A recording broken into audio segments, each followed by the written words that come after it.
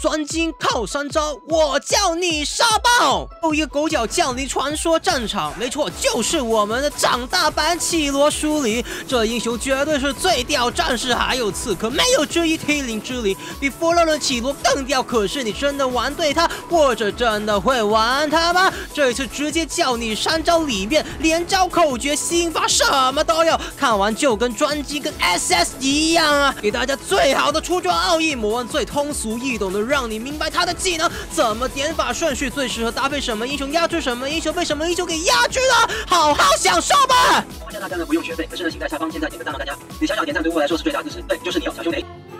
本节目没有人赞助播出。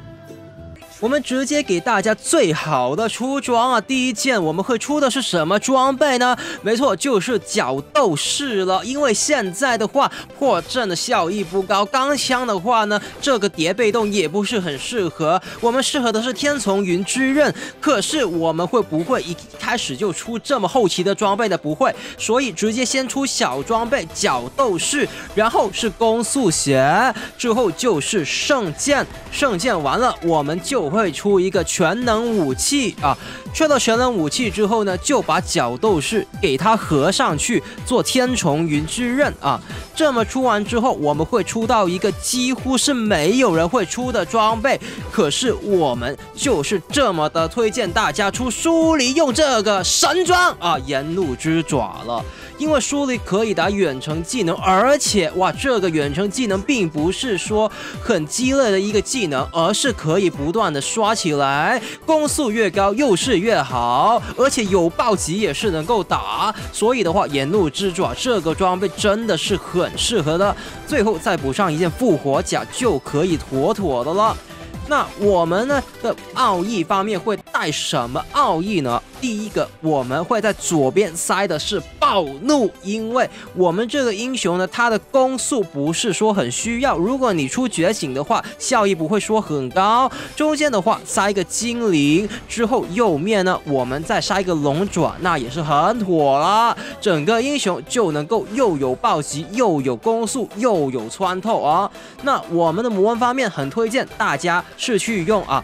就死亡诅咒跟我们这位英雄苏黎搭起来相得益彰。小魔纹方面呢，一个强化恢复，还有一个能够在位移之后，因为我们有2段位移，就可以呢储存很高的一个效益啦。这个魔纹是最推荐大家去用的，用了就成仙啦。废话不多说了，直接开始专精第一招抽插苏黎。那在介绍第一招之前呢，要先跟大家简单的去介绍一下这个技能组，不会说这个长篇大论跟着稿子来读的。我们呢用最浅白的语言告诉大家，其实在被动方面，我们这个英雄大家看到主动技能那栏是没有的，而是可以呢有一个原生的技能，而我们呢有7次的击杀或助攻之后呢，你按那个主动技能，你就可以原地复活了，这个就是你的被动啊。那我们的移技能方面呢，简单来说就是一个位移之后有强化普攻啊，之后呢用完还会隐身，或者是说一技能你只要学了不动就会隐身了。2技能的话呢，就是切换近战还有远攻的这个模式啊。值得注意的是呢，远攻模式是可以叠层速的，而在远攻模式切换回这个近战模式之后呢，你是可以直接点这个技能来中断，然后呢，全部刚刚叠过的层数都会跑回你身上，变成回血，又或者你可以选择拖动2技能来终止，什么意思呢？就是拖动在敌人，那你刚刚所有的层数就会叠加冲过去敌人的方面，变成一个攻击了一个双面刃啊。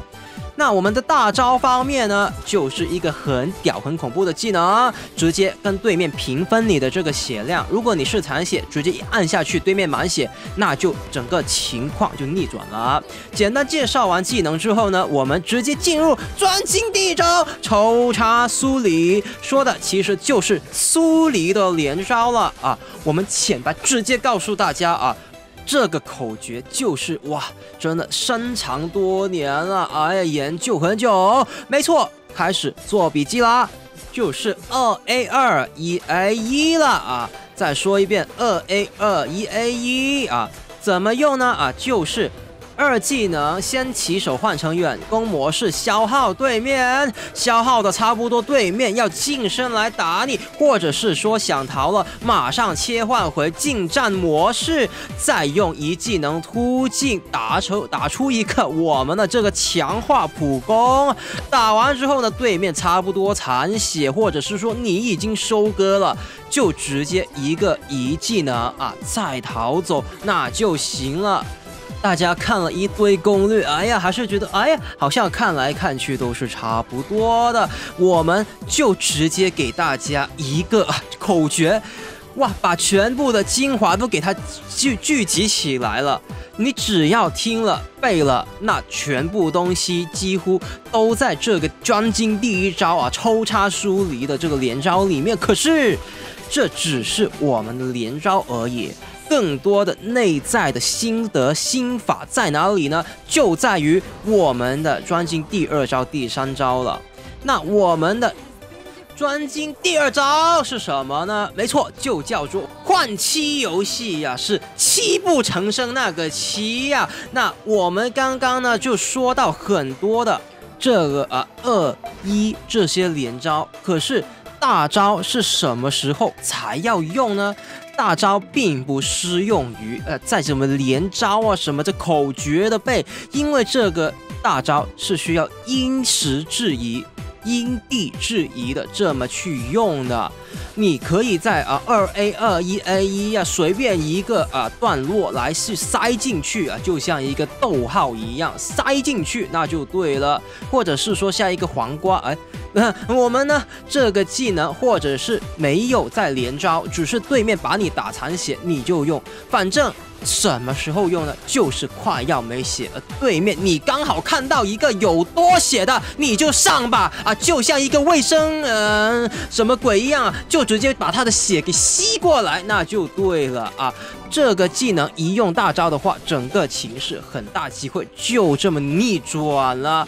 这个就是你大招该什么时候用的，不是说哎呀我要就是特定于什么这个连招的时候用，而是要扣着，绝对要扣着，在自己真的没有血才好用不然的话这个技能很高 CD 的，一用了就没了那我们专精第二招就是说大招的用途用法，第一招就是连招。那我们专精第三招是什么呢？没错，就叫做透明人间了。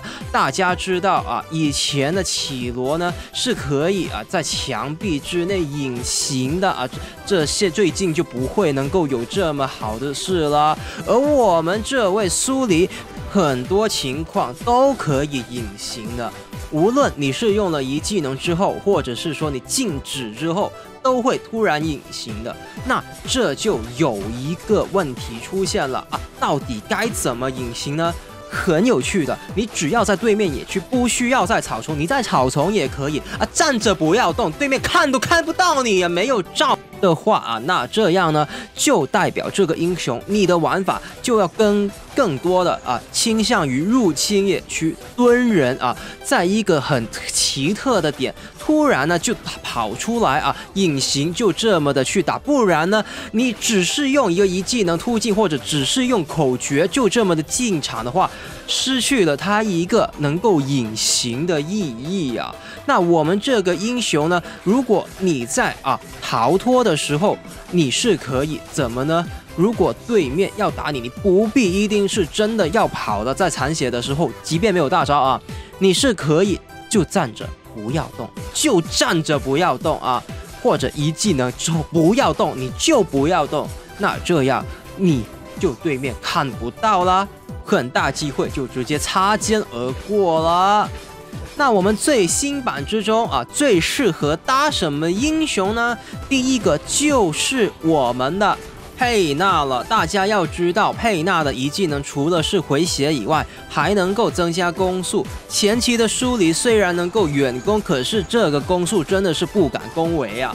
你如果有一个佩纳不断的回血，在我们的2技能剑还没回到自己身上的时候，已经有个佩纳不断帮你回血，度过一些秒杀的机会被对面，然后再把你增加攻速，那岂不乐哉呢？第二个的话就是我们的这位查格纳了。我们这个英雄呢，天不怕地不怕，最怕控制。如果有个查格纳，在你附近有水域结界的话，就很轻松，进场收割近战，不断砍远攻又逃，想怎么滑就怎么滑，怎么连招怎么连招，没有人阻挡得了你啊！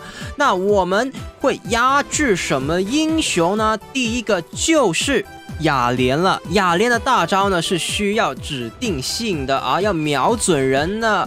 可是我们这个英雄很多时候都能够隐形，没有的瞄准我们，没有的锁定我们，他大招怎么施放呢？如果我们后手进场，他肯定死得很惨啊！如果他不开启大招的话，那他在团战之中啊，这个雅莲又发挥不了，开启了我们才进场，他也是死。那我们会最压制的第2个英雄呢，就是奇尔了。同样的道理，如果他这么的进去的话呢，也是没有办法用大招直接锁定隐形了你的。那我们会被什么英雄给压制呢？第一个就是莫拉了。莫拉的时空杀阵有别于其他的英雄，它是一个大范围而且 CD 短的大招，而且它还可以在我们隐形的时候打得中我们，而且他的大招2技能都能够阻挡我们大招去锁定他，而且他还能够像溜鬼般溜我们。那我们会被压制的第2个英雄就是卡瑞兹了。卡瑞兹的大招可以照亮整个天地，也看到你的这个隐形，直接干掉了。感谢大家收看，我是 MAD Team 的我。喜欢影片的话呢，别忘了订阅、点赞还有分享。感谢收看，我们下次再见，拜了个拜。